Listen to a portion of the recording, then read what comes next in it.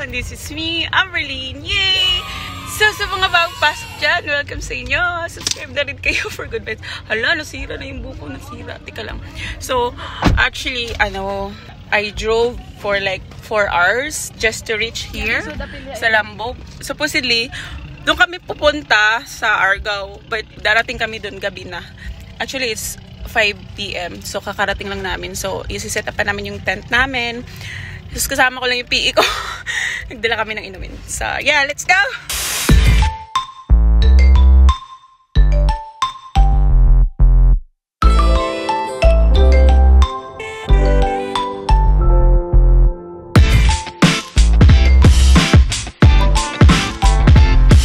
So, yeah, the sunset is setting.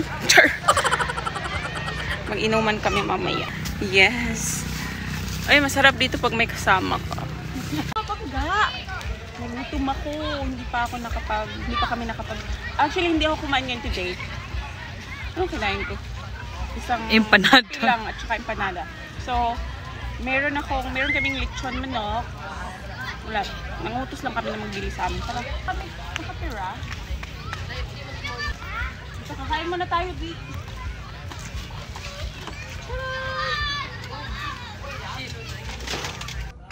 Good morning! So, yeah, we're here at, I don't know what's the name of the hotel. Tignan natin. Bukas natin kasi ang dilim. Dilim. So, go scuba diving. May pangalan kasi dyan. Actually, I don't know kung ano yung pangalan ng hotel, pero okay lang. Okay lang naman. So, we're here at Lambug Beach. Yes, Lambug Beach. Magsiswimming tapos kakain. Ganun. So, we were drinking last night and luckily, I'm not that drunk.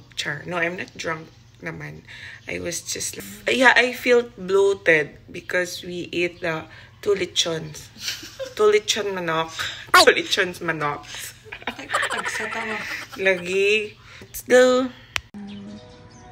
Nandiyan kami nakatira. Yeah. So yeah, that island is a parking lot. I'll take off my slipper. So the catfish. Wow. So yan. So we're just gonna swim. Ano ba? Kasi maaga pa. So yeah. Swimming. Init. Hindi pa naman masakit yung init kasi ang oras na 6 pa. So okay lang. Charan! Sexy baby, I love you, señorita. Hola, hola baby, giling-giling sa akin, masarap sa akin ka. Love you, shake your booty, shake your booty. Kain. Cup noodles lang siya.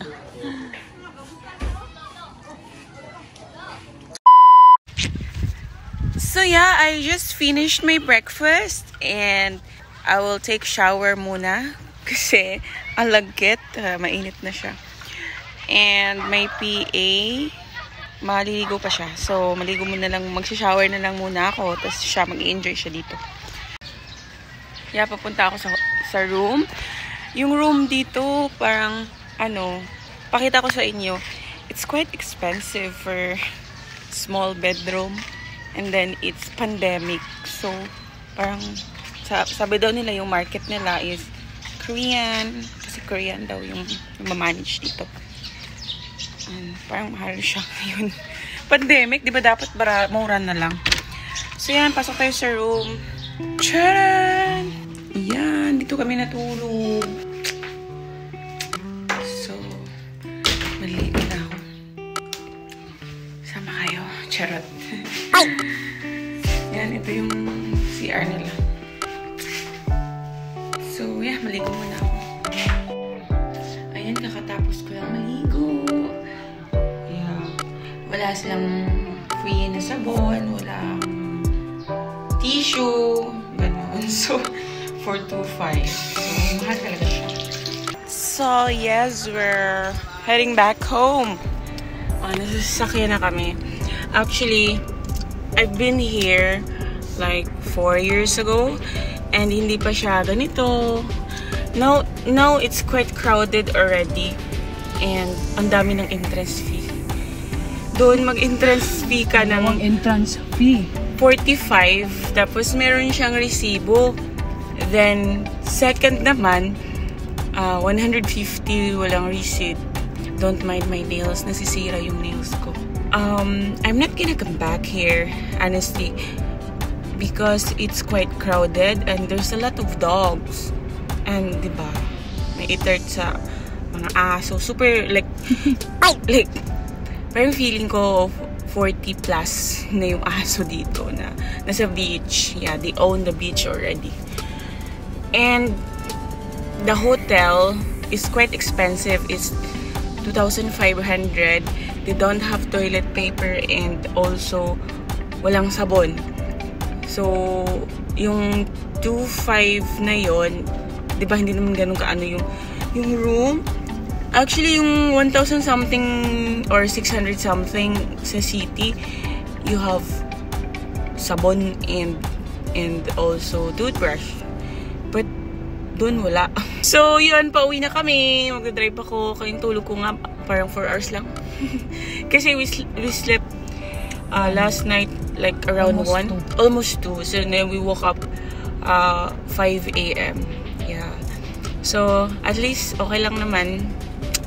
Nag-midnight swimming naman kami. So, enjoy naman yung swimming kasi we met somebody. So, yeah, chika-chika. So, yun lang mga pangga. Thank you so much for watching. Subscribe for good vibes. Bye! Love you! So, yeah, ito yung main entrance from the barangay.